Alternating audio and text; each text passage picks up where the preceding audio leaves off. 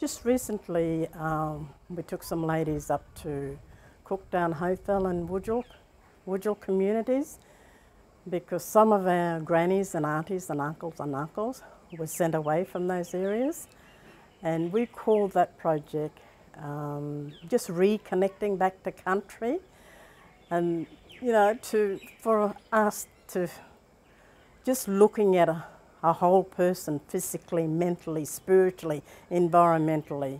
And I think that's all. Once we look at that and address each of those, then we're on the road to healing. And I think that was really good for those ladies to do that trip, because now they feel a whole lot better and they feel as though that they've achieved something in their life.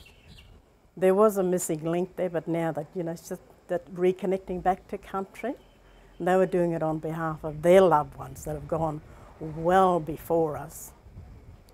My particular grandmother, my mother's mother, who was taken away from the Cookdown area, she was only 13, 14 years of age, and she had fair skin, but her mother was full-blooded Aboriginal woman.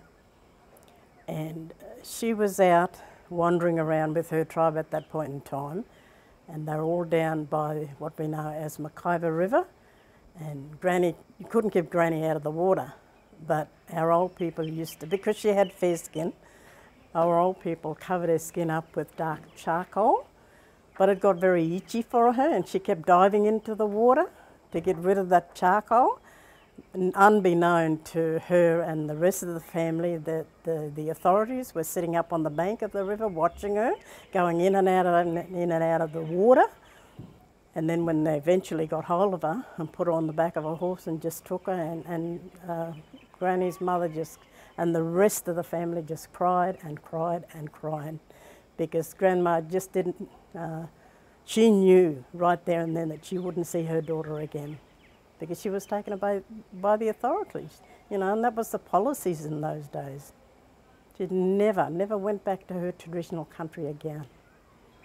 The pain, the heartaches were still there on the inside, but Granny, she was a very strong person, but she knew that the law was if she'd go back to her traditional country, it wouldn't be the same, because there was punishment that went with it. So Granny never went back.